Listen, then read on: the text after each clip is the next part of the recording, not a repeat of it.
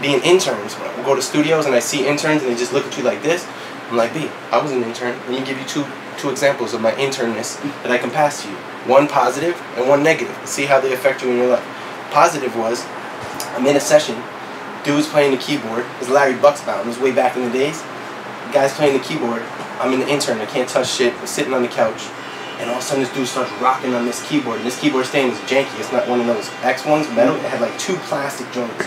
All of a sudden the 2 plastic ones start running away from the keyboard and the keyboard goes down. This guy was rocking so hard. And I just said like this. Boop! I just put my foot out. Caught the keyboard. Larry turns around. He goes, he looks right at me. What did you just do? And the keyboard player's like, nah. He just saved the keyboard, yo. That was crazy how he just did that. This the man right here.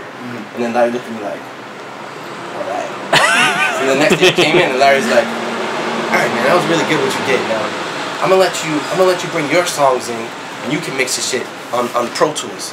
And at the time I had a Tascam Port Studio. The tape joint, I didn't even have no Pro Tools at the time. It was early digital.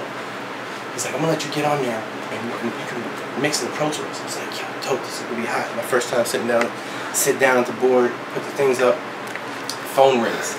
I pick up the phone, I say studio. The guy goes, hey man, is Larry there? I say, nah, Larry's not here, he just stepped out to the bathroom.